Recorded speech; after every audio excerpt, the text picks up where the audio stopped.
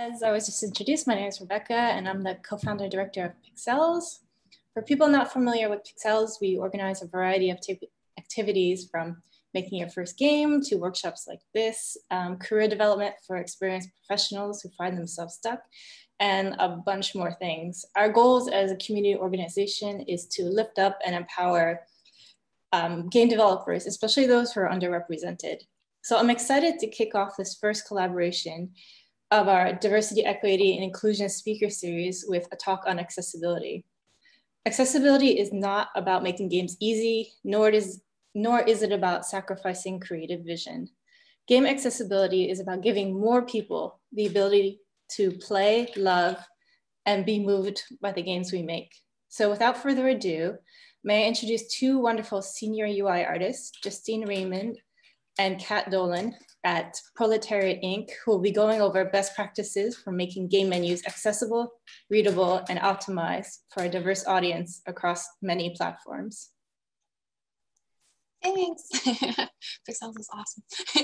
Hi, everybody. Welcome to our very interesting quarantine Zoom presentation. Normally we'd be in front of a group of people, which is a little bit of an adjustment here. So thank you for dealing with a new platform and dealing with a new medium to get talks, but at least as you've seen in chat, there's folks from all over. So we can pull people from all across the globe to this presentation. So that's really exciting. So thanks for joining us today. So you got a brief introduction here, but who are we? Kat, you can go ahead. Yeah, so hi, I'm Kat. I started my career designing software and UI outside of games, actually. I started in e-commerce, education, and sports betting, but moved into mobile games from there and now work cross-platform. I love mixing art and science so much, so naturally UI was a quick, natural path for me as it requires balancing visuals with very measured usability. Awesome. I'm Justine. I am also a senior UI artist. Both of us work on Spellbreak, which is super awesome. It's a very new game, but we've been around a long time and it's a really cool experience. I actually have a background in art direction and illustration. So I've kind of done everything in games. I've worked in indies for a really long time. And I've kind of done every role of the pipeline basically. So I ended up settling on UI because I love that same challenge of mixing, the technical side with the creative side, because there's a lot of unexplored territory there. And it's always really cool to see where UI takes us and what things are changing every day. I'm really quirky and I love a lot of silly things, but I love using a lot of colors. I really love cats, as we were talking about earlier. There's currently 4 cats in my house, and I really love coffee, but I'm also somebody who strives to make sure that we're advocating for a more diverse group and a more diverse industry. Games is one of the most notorious with a lot of unfortunate things happening, so I've been really dedicating myself to the last few years to really pushing for a more accessible and a more friendly environment to hopefully inspire the up and coming generations and the people who are still here to stick it out and really work for a really cool future in games. So overall, accessibility can mean so many things. It's a really big catch-all. So when you're thinking and even approaching designing your game menus, this can target people who have maybe never made a game menu before, but it's also here to help people who have made game menus and aren't quite sure what are the things that we should be thinking about. So overall, when you're considering your menus, this is what you should really be thinking about when you're designing, when you sit down, or when you even go to improve your menus. Your audience, right? So this seems pretty obvious, but who are the people that are playing your game? Understanding who is playing them and what they need to have a good experience is the key foundation to understanding where you should even start and what things you should think about when you're building your menus. So you should design for people who are young, old, power users, casual users, and those who just enjoy a quality experience. This is a quote from Jesse Hauser on Medium, and it kind of highlights that it's kind of a tall order to fill. You have to design for everybody, and it can be really intimidating to think about all the different types of people that will enjoy your game and not really like your game. So by accommodating as many people as possible, you really have the chance to make something that's really special and really easy to use for a lot of different people. So we're focusing mostly on making things accessible for those with disabilities. So here's a quick snapshot of some statistics that honestly shocked me when I found these out when I was making this presentation. 1 in 12 men experience color blindness. That is a huge percentage of people. So that just blew my mind when I found out that many men experience that. 1 in 200 women also experience some form of color blindness. That's, again, a huge number. I was thinking 1 in a couple thousand, right? So just seeing the sheer number of people that are actually susceptible to this when they're using games is incredible. 300 million people have some form of it, which, again, huge. That's like so many people. And then 1 in 30 have low vision. So this can mean anything from folks who are blind to those who just need glasses. So that's a gigantic, staggering number of people who also can't quite see well in menus. 46 million people that are gamers in the United States have some sort of disability. So this can be anything from a motor disability to hearing disability, anything that prevents them from experiencing the game in the same way. So this is a quote from Able Gamers, which is a charity that actually helps people with disabilities make custom gaming setups that allows people who maybe can't necessarily use a controller in the same way that the majority of users do, and supports them in making assistive technology. So this is a really huge underserved group of people that I think we're just now starting to tailor our games to and our experiences to. So how do you support your audience? There's a lot to think about there, and you want to support as much of your audience as humanly possible. So there are a lot of areas we can focus on to improve accessibility in our games. Some important ones that we'll go over today. Obviously, we can't cover everything, but here are some big ones. Type, so making sure that your text is really legible, as well as language support for localized text and how to design for that. Vision for those with color blindness and low vision. Hearing for the deaf and those who are hard of hearing. And motor for gamers with motor disabilities. As a disclaimer, this presentation doesn't answer everything. Accessibility is a huge topic. It serves more as an introduction to a wide range of topics that should be considered a jumping off point for your further research. We'll start with type and language. It's really important to choose fonts that are accessible in a wide range of sizes and in many different languages. More and more users are able to test, more and more users are able to experience games in many different ways, from handheld consoles like Switch to giant 4K TVs. When choosing fonts for your game, like everything in UI, be ready for every fire that could possibly need to be put out. Here are some ground rules to ensure that your text isn't one of those fires. Designing for mobile and designing for 1080p TVs are actually not that different. They have pretty related resolutions and aspect ratios. Just like the text needs to be larger on mobile to account for device size, text also needs to be bigger on TV to account for roughly a 10-foot user distance. Therefore, both device extremes still have pretty similar text size constraints. Fonts should be no smaller than 28 pixels. That may seem a little bit large, especially when designing. It's a kind of a tight constraint. However, although lots of different guidelines will say, 16 pixels is okay for body type, aiming for 28 is better for accommodating those who may not have 20/20 vision. This will make text legible and more comfortable to read for a wider audience and on more devices. In digital media, serif fonts are much more difficult than sans serif to read at small sizes. They add a layer of complexity and invite artifacts and blurriness when scaled down. I know as somebody who comes from a graphic design background studying print, you don't get necessarily the same kind of artifacts that you do when scaling down, and displays have to kind of piece together these serifs with pixels. So a lot of artifacts can kind of come up that way. Display headers have more wiggle room with serifs because they can be displayed at a much larger size and really are only used for 1 or 2 words or a few numbers. But most text, especially body text, is more readable when it's sans serif. It's also important to create a hierarchy. Size and prominence indicate what information the user should scan to get the most information about what they're looking at. A strong hierarchy helps users find and drill down to the information that they actually need easily and quickly. Some visual elements that you can use to group information and create this hierarchy are contrast and scale. Content that is more stark and larger will be comprehended first. Spacing, repetition, alignment, proximity all help to group related content and draw connections between the different types of information. Utilizing design principles in a hierarchy will help users to parse information much more easily.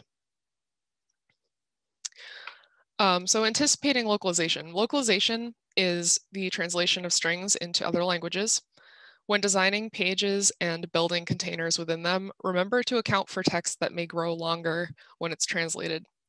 A static aspect ratio or a shape that doesn't give much room for may fit your short English sentence, but when translated into German, like this example shown here, it may not fit so well.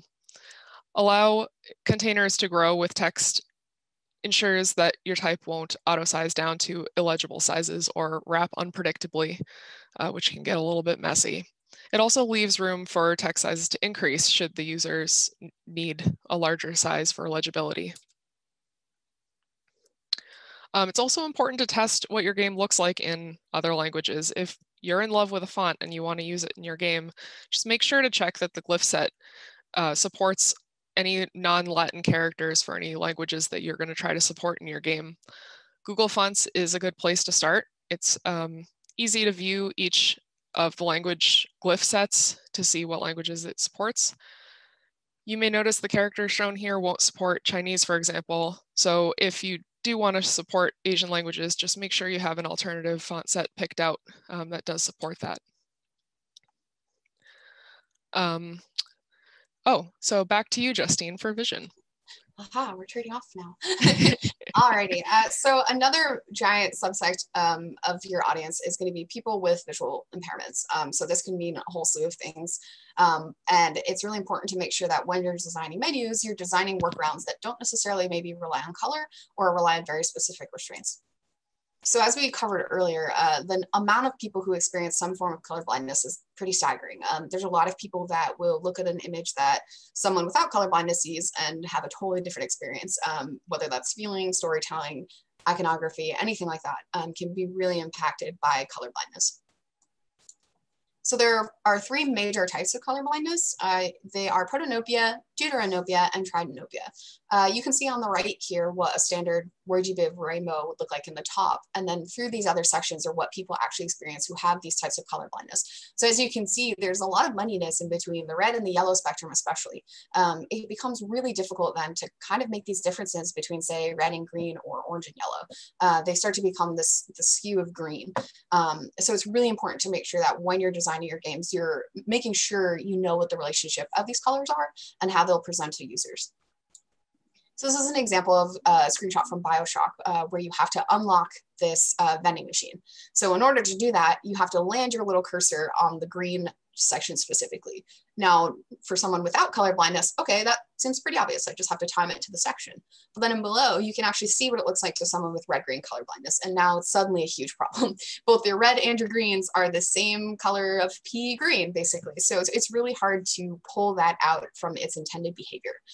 So if you were trying to target this, they're nearly identical. You wouldn't be able to move past this point if you had this red-green color blindness. So there's ways that you can work around that. One of the easiest ones is just using non-color indicators.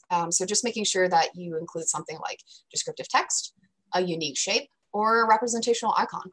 You can see on the right here this brief example of, okay, we spell out a rarity. So if it's a blue level rarity, sometimes blue doesn't exactly show up the correct way, so we can just type rare.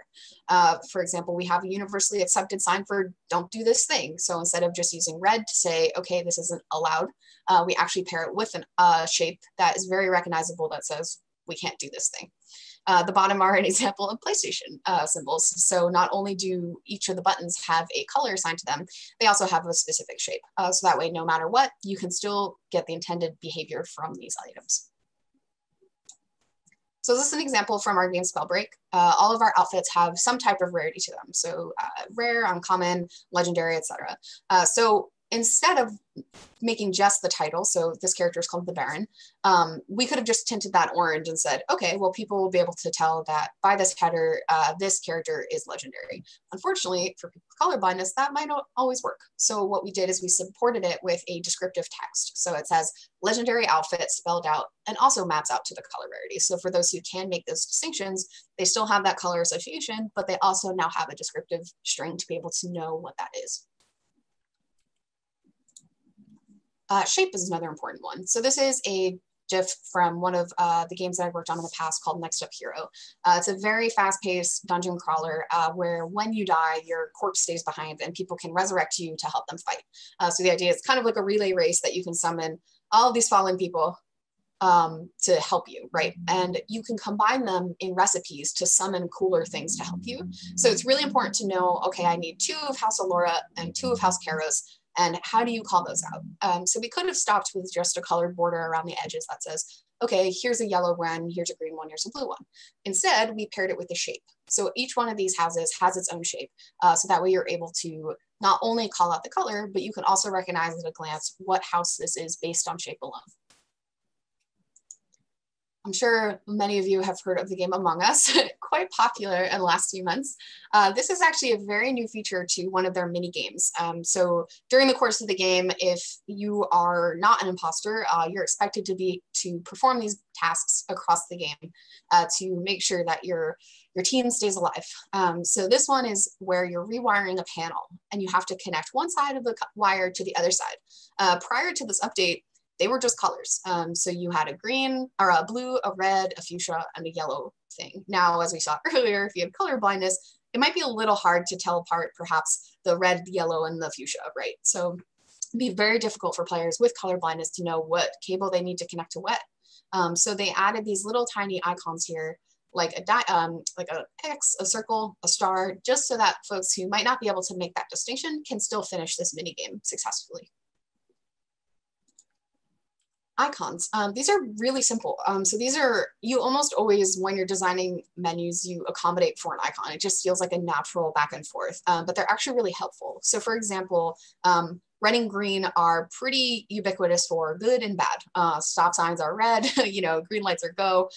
So it's very common, but for those with color blindness, it looks like the top 2. You can't quite tell the difference between the 2 of them. So what we did here is actually, we combined 2 different things. Not only do we have an icon, check mark for you did it, and an X for try again. But we also combined it with a string here. So we actually have descriptive text that tells you, okay, your message went through or your message didn't go through. So it's really important to design these notifications, especially things that prevent players from continuing, to know that it went through or it didn't go through. And it's really easy just to combine that with color, description, and an icon. Color is also helpful when you consider things like contrast. So for example, this is an entry field example. In the top one, it's kind of hard to figure out what you actually have to use and what you need to interact with, right? Like, where do I type? If you came to a screen and all the boxes are very similar to each other in representation, you wouldn't quite know where to interact. So by including really high contrast, like in the bottom example, you have a very bright field with a very clear text, and it's obvious to know, okay, I put my information in this box. Anything that involves your menus, it's really important to make sure that the things that players need to interact with have a very high contrast and that you're able to find them very easily. So one of the coolest things that I found when I was researching this presentation was there is a blind player that has completely won a tournament in Street Fighter a couple years ago. He goes by the name of Sven as a Dutch player. And it was awesome that a perfectly blind person, can play this game and sufficiently win a tournament, right? Because we tend to associate video games as a very visual medium. But by using things like audio cues, for example, he was able to play and compete in the tournament just by sound alone. So this is less pertinent to menus and more pertinent to in-game things, but it is still a valuable resource when you're building your menus to have audio feedback. So players can still go through with a text reader or understand when things go through. To be able to play your game. So it's really cool to have, these audio cues that they benefit all players when you're doing your menus in your game.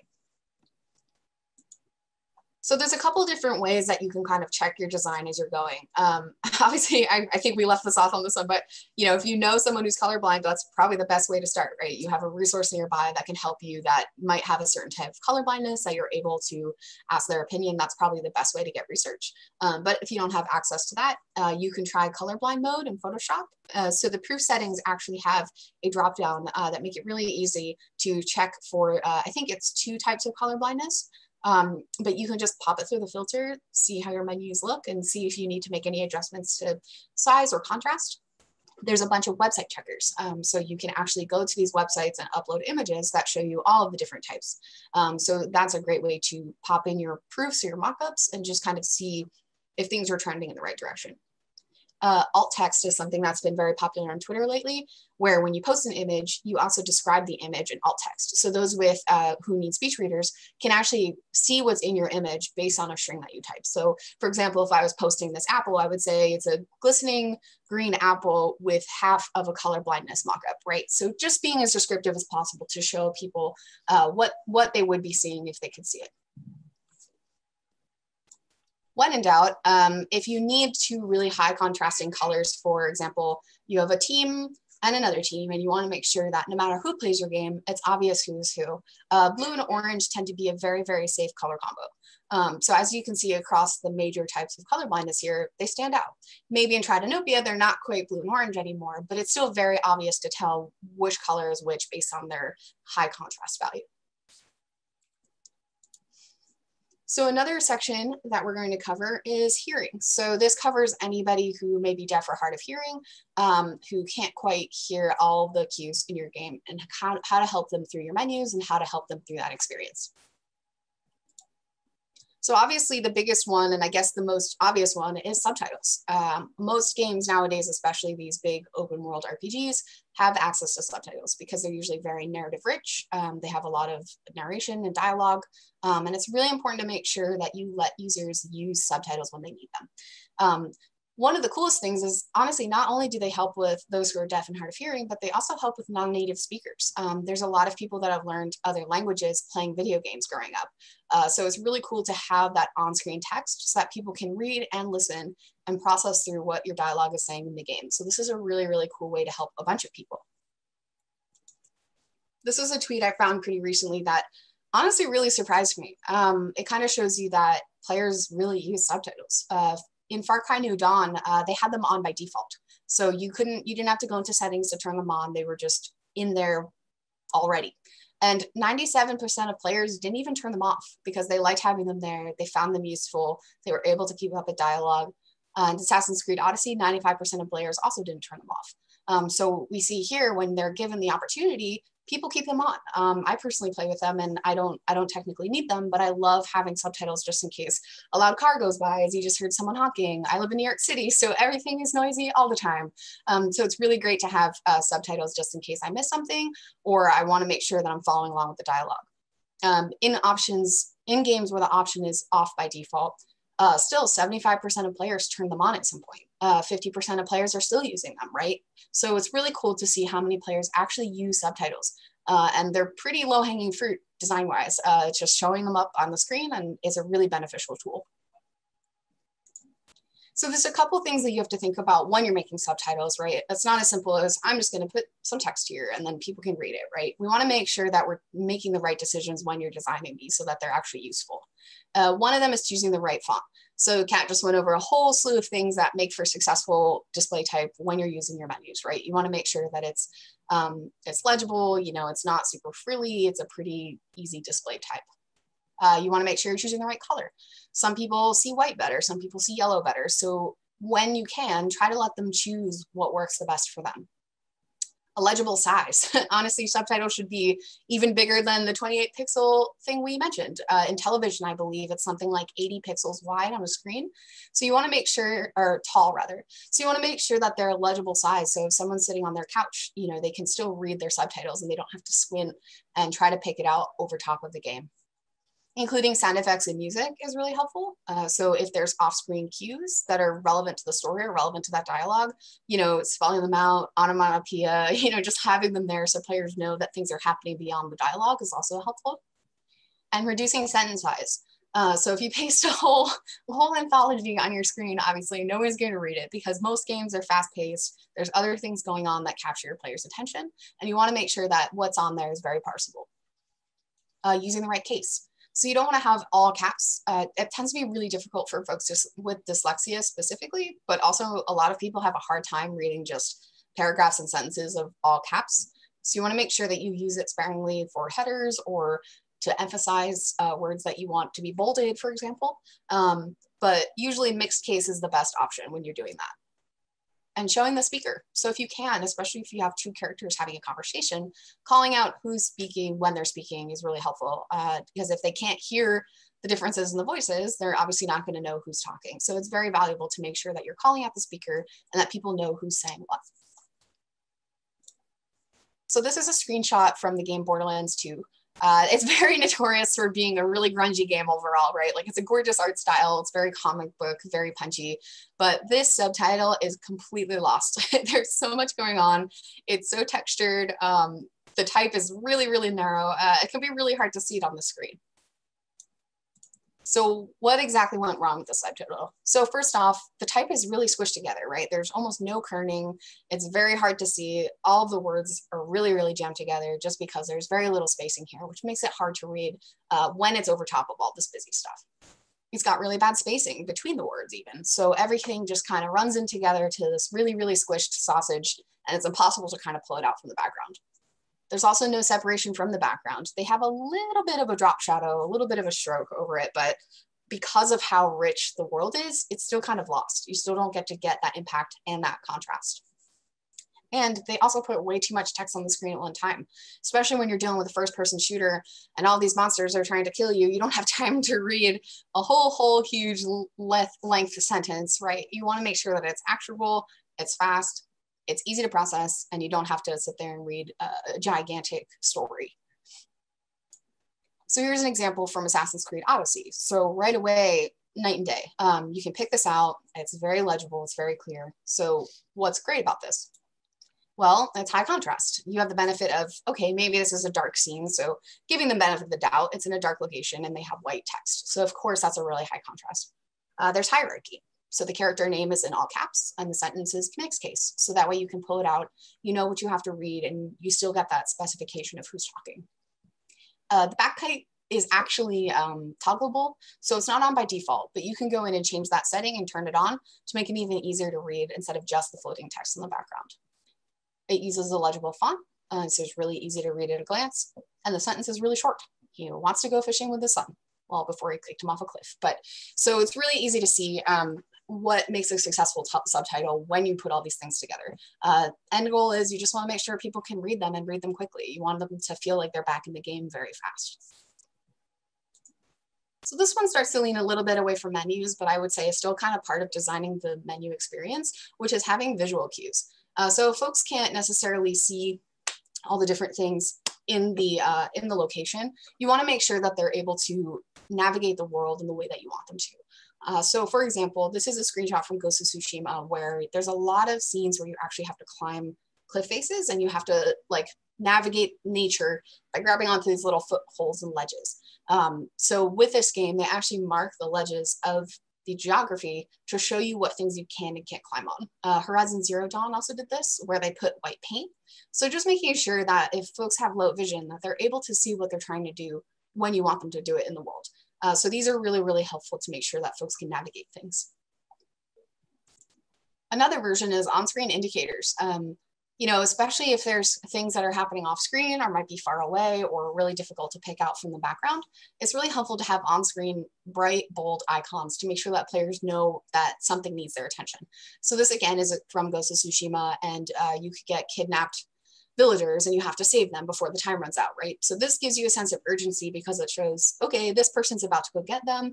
Here are the people I have to protect. So it brings your attention back into this really rich world, but it makes it much more presentable. So you're able to kind of see what you need to do and when you need to do it. So, you know, you can add tooltips for off-screen actions or even just in-game events. If you think someone might not be able to see what's going on, it's always really helpful to have an icon and some kind of alert that draws your attention there.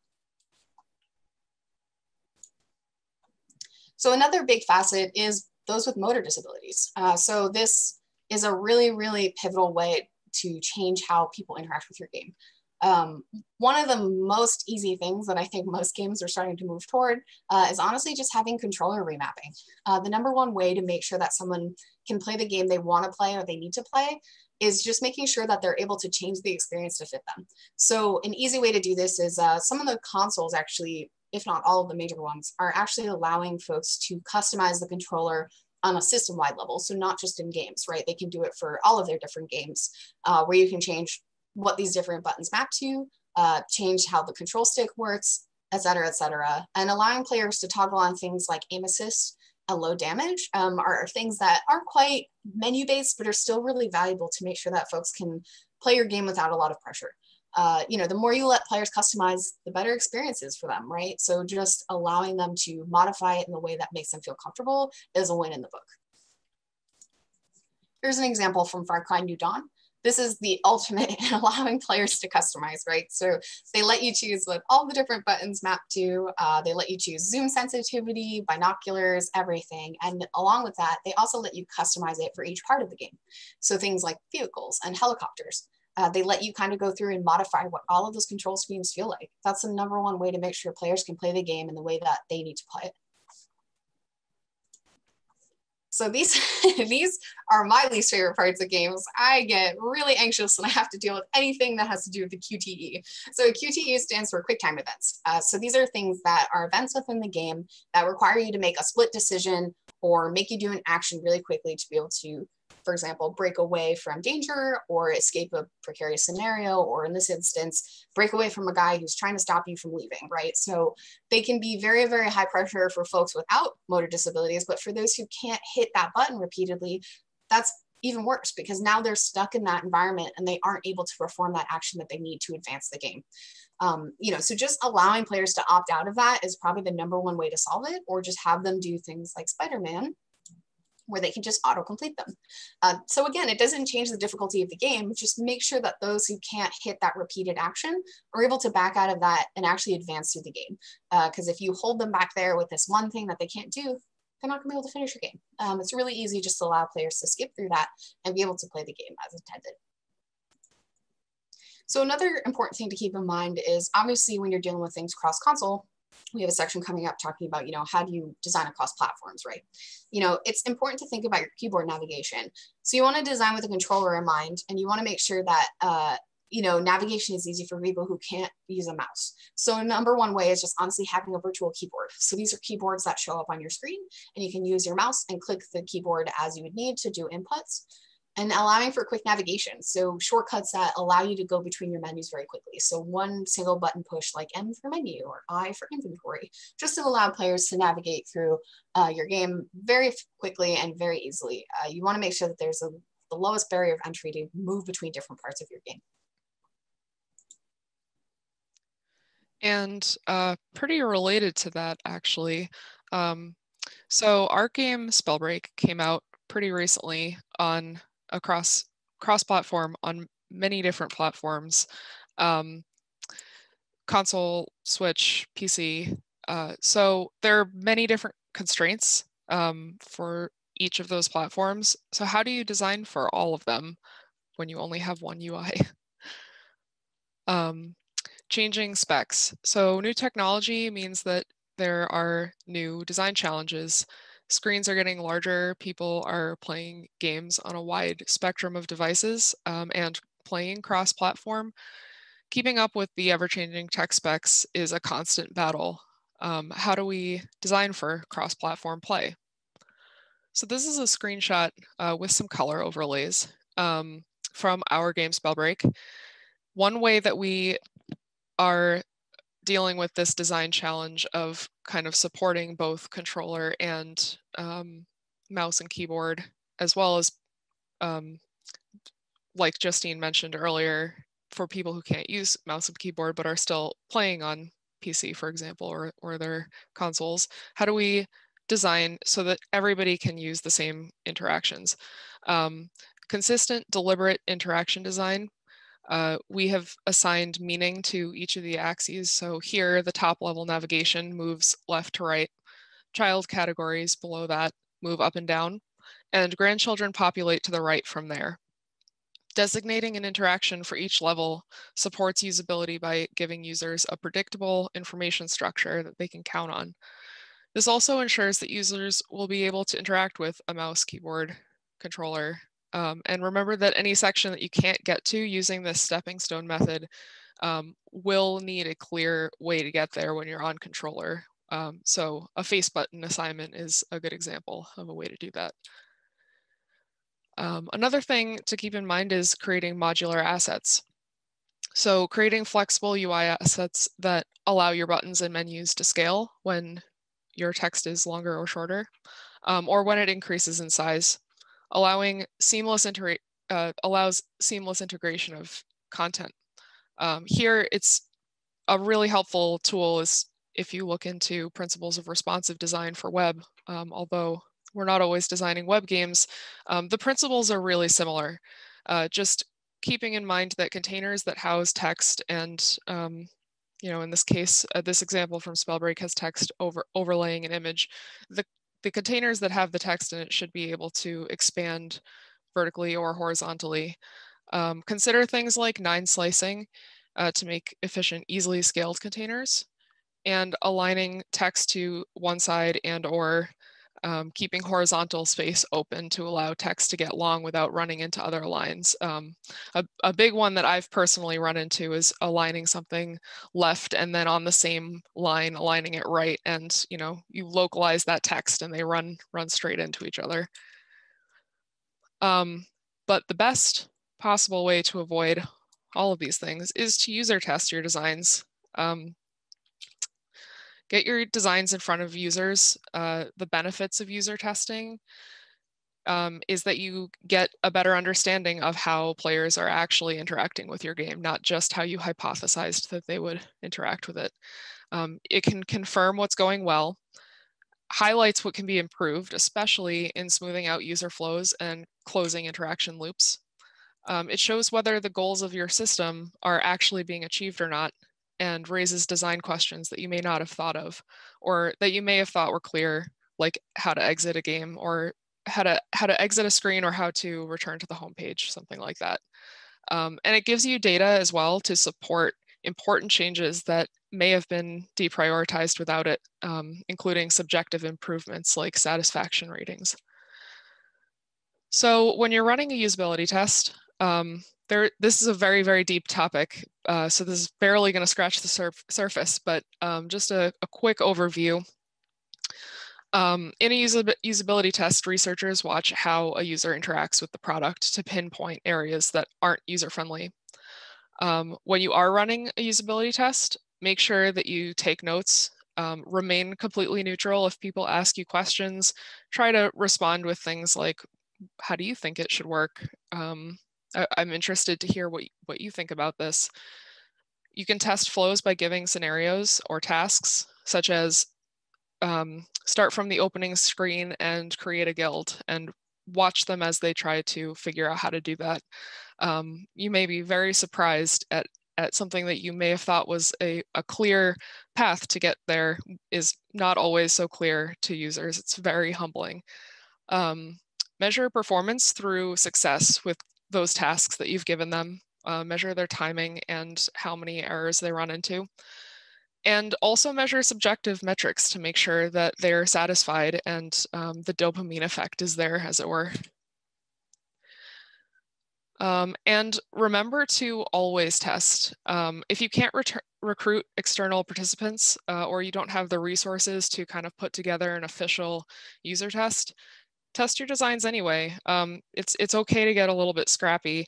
Find out about usability issues in a live or pre-release game by sending out a survey to your users or testers, or even use a prototyping software such as InVision or Adobe XD to create clickable prototypes and pass them out to your coworkers, especially people on other teams that aren't related to UI, who may not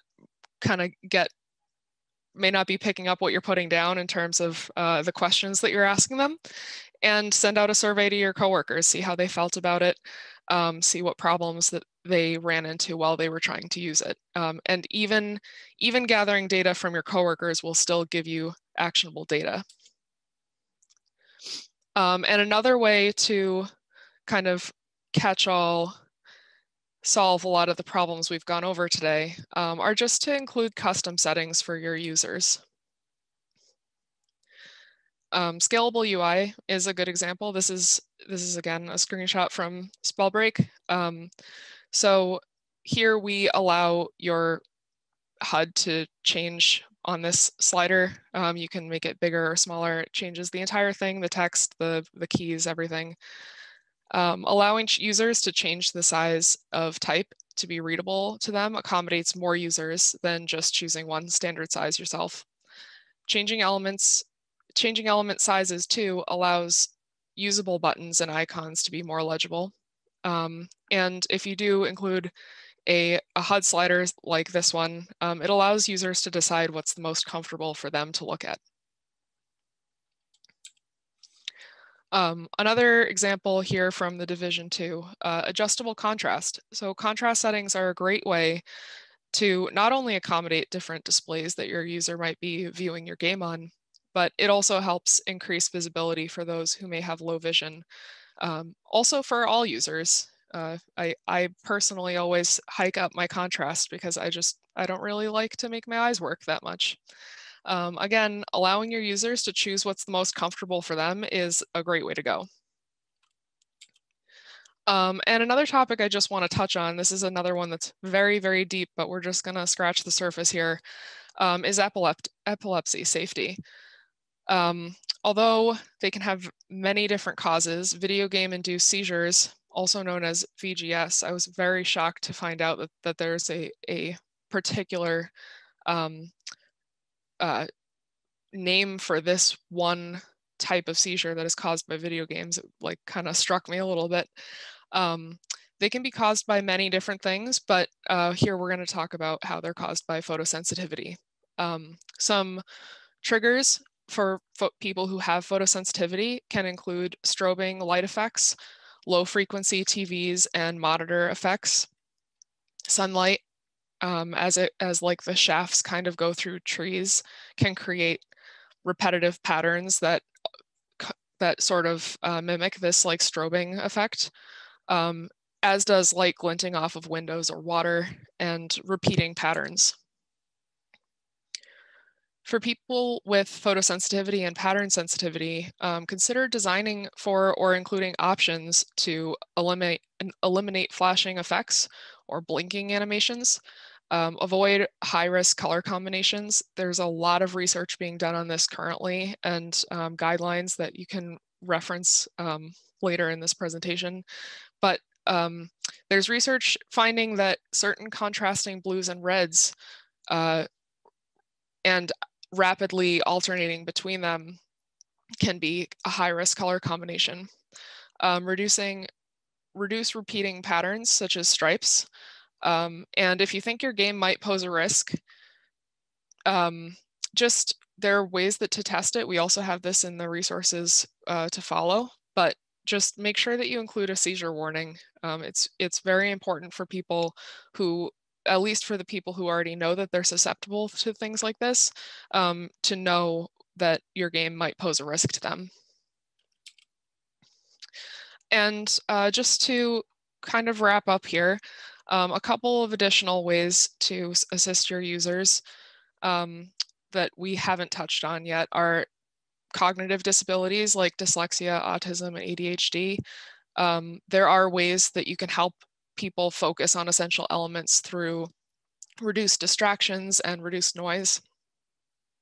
And as well as blind users, ensuring that your technology is compatible with screen readers such as JAWS, VoiceOver, or TalkBack will really help with what Justine was talking about earlier with the alt text, helping them to be able to experience your game in a full way. So again, check out our resources that we'll follow with, and you can definitely dive in further with all of the research we haven't touched on here. So just to wrap up really quickly, in summary, all players benefit from accessible features, right? Not even those who necessarily need them, but all players will benefit from you making the game more accessible, easier to see, easier to read, and easier to hear. So when in doubt, put the power in your players' hands. So letting them adjust to their needs and specifications only makes for a stronger game experience. So if you can allow players to change the things that they need to change to be able to use your game, you've already won. And do your research. Keep testing, keep reading, keep iterating, right? There's so many things that we're learning every day to make games better for other people, that it's okay to keep learning, and it's okay if you don't have every answer. As we mentioned earlier, this is just the tip of the iceberg. These are just the things to get the ball rolling, and that there are hours and hours and hours of research you can take as you learn and as you design your menus to be more accessible, more usable. And there's always ways to improve. You don't have to feel bad if you release your game and someone comes to you and says, oh, I can't really see this as a colorblind user.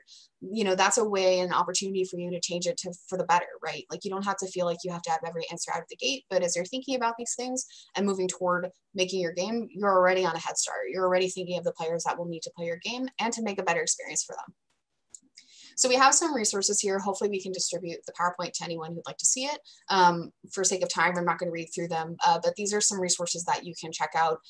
Can I Play That is a really cool resource of reviews for folks who have disabilities that rate games. Able Gamers, again, is the charity that does custom controllers for folks with disabilities. Game Maker's Toolkit has a really great video series about making games accessible. There's some guidelines from the Game Accessibility Guidelines. The Web Content Accessibility Guidelines are the same sort of resource, but for using things on the web and software. And more information here about seizures. So again, you can be reading all day long and find tons of things to be able to improve your games and make them more accessible for your users. So that's everything. Yay.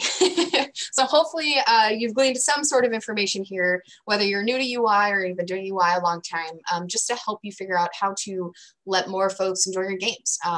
Putting the power in your players' hands is the #1 way to kind of summarize this. So I know we had some questions come through. Oh, yep. And we can share out the PowerPoint via email. So if you want to review or click those resources, by all means, please feel free to read through and click through them and hopefully get some more information on that. Okay, it looks like we have one question here that came through. Are pixel art fonts a big no-no? My answer would be yes and no. If you're in a pixel game, unfortunately, yeah, it probably makes sense to have a pixel type. They are notoriously hard to read sometimes, but there are ones out there that are at least like dyslexic friendly pixel fonts. So if you do research, there are ones that I would say are okay to use if you have to use pixel. But generally, no, they tend to be a little bit difficult because they are smaller, because they don't have as much room for that design. So they can be a little bit harder to read. But there are definitely ways that if you need to use it, you can make it readable. I'm not sure if Kat has a different opinion, but. Yeah, I'll just add to that using it as a header is okay when it's just kind of 1 or 2 words and they're really, really big. People don't have as much of an issue with legibility. It's kind of the paragraphs of story text that people put into these fancy fonts that gets a little hairy. Here's another one here. So let's see. Oh, so I can answer this one really quickly. The question is, have either of you worked on a real-time strategy game? If so, what sort of challenges have you faced in that genre? So funny enough, I just finished a RTS game. I've never designed one in my entire life. I was really scared because I don't really play that genre. Obviously, there's a lot going on all the time. But the game that I worked on was called Transformers Battlegrounds. And it was actually an RTS targeted to kids, which somehow made it even more difficult because obviously when you're designing for kids apps, there's a lot of things that you have to keep in mind that are maybe very obvious to gamers that are older, but not necessarily to those who are, say, 12. So I had a really hard time making things that were bold and appealing to kids, but still usable and still presenting all of that information, right? So RTSs have so many rules, so many restrictions, so many abilities that it was really hard to juggle, namely like the ability bar in the lower part of the screen. So that we kind of went through a bunch of iterations there to make sure that it was obvious what was happening, how many resources you had left to make that action. So I'd say to like summarize that up, probably your biggest challenge when you're doing an RTS is just making sure that the stuff that they need to see is really big and really important, and that you introduce a really good hierarchy, especially in your HUD, that kind of filters out the secondary information that they can focus on the game. Because there's a lot of steps and there's a lot of complexity. So my recommendation would be wireframe a million times and make sure that you find something that feels good, and then send out some screenshots to folks to see which works better and what information they're actually looking at, because that can be a make or break for an RTS specifically. Cool. And there's this other question I want to answer as well. Can you talk a bit more about responsive design in console or computer games? So I'm going to start by saying I definitely don't know a ton about this because it doesn't work the same way as web design, which is where I actually started with UI. At least not that I've found. Now I want to do more research on this. Anyway, however, I will say that they do have some overlapping principles. I would say that it's really all about anchoring, using content size fitters if you're in Unity anyway, and kind of allowing your containers to just expand rather than having an absolute size if possible. But really it's all about anchoring, like just, you know, upper left, lower right, and then any screen size that it's on can just keep them where they're at. And yeah, I think that's about it. I want to do a lot more research on that, so maybe we'll do a talk later. Yeah, we actually just ran into an issue of, I'm sure folks know the discrepancy with Switch and designing for things that are both meant to be used on a handheld device and also on a television. So Kat mentioned earlier that, like, yeah, when you're designing for, you know, a phone versus a game, they're not that different, but it can be really hard to make sure that you're making your type large enough. We actually had to go through with Spellbreak and up a lot of the design choices we made with font sizes because it was just near unreadable on a Switch. So I think we have a unique presentation here now where not only do we have to worry about consoles on a television, but you also have this portable version that can be really hard to see. So we mentioned in the presentation that, like, one of the biggest things you can do is just try to rely on things that scale natively and make sure that you have containers that can expand or grow to accommodate the size that you need. So anything like 9 slicing is something to look at that's really valuable for container size, and allowing for things to scroll when there's a lot of text and you don't want to sacrifice size. It can be a really big pain point. But, you know, if you design your design in the beginning with, like, that in mind, it all comes together at the end when you have to actually port that. Yeah, and also I believe that there are technically ways, I've been told by engineers, there are technically ways to say, if you're on this device, display this. If you're on that device, display that. However, I have yet to have an engineer tell me that they have time to do this. So big Yeah, caveat there. I think the dream would be, you know, design a different menu for every console, because then you can make sure that you're optimizing per console. But especially when you work on a small team, you don't always have that liberty. Like a game for, like, Fortnite, for example, you know, they do have a mobile native menu that's completely different from their PC menu, right? So they had a team that was said, okay, mobile has a lot of challenges with touch and things like that. So we actually have to make our own separate mobile HUD, right? That makes more sense. Minecraft did the same thing as well. So, you know, it's in an ideal situation, you could, you know, design much different menus per thing, but you don't always have that flexibility, especially when you're on a small team, to do that. All right, let's see.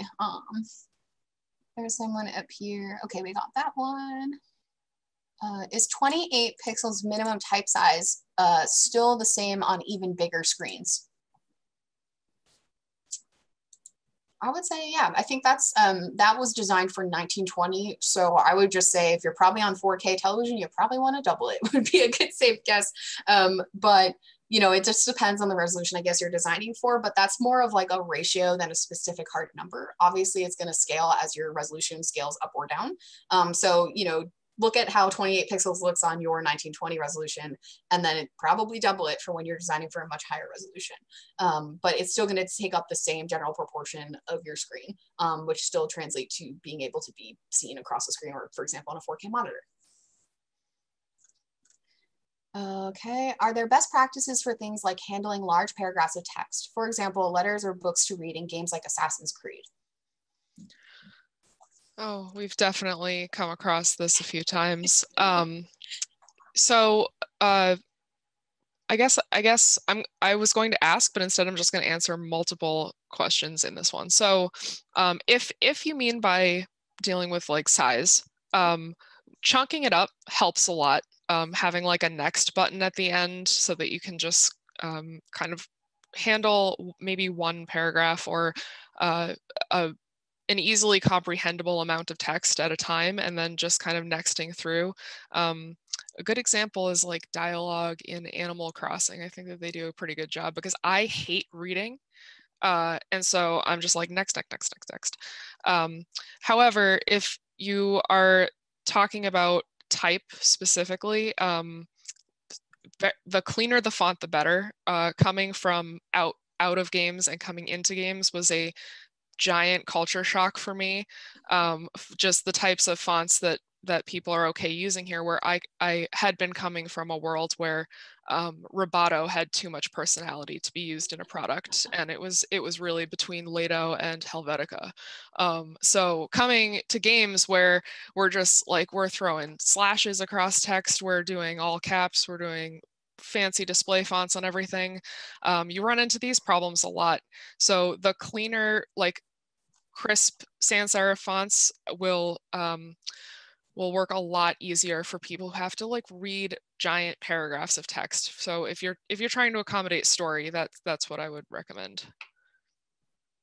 Okay, and then we have a question here. If there any way we could test our game to make sure it passes the video games Caesar test, there's a link in the presentation that Kat had put in for a website that allows you to test them. So when we send that out in an email, you should be able to check it there to be able to see if your game passes those restrictions.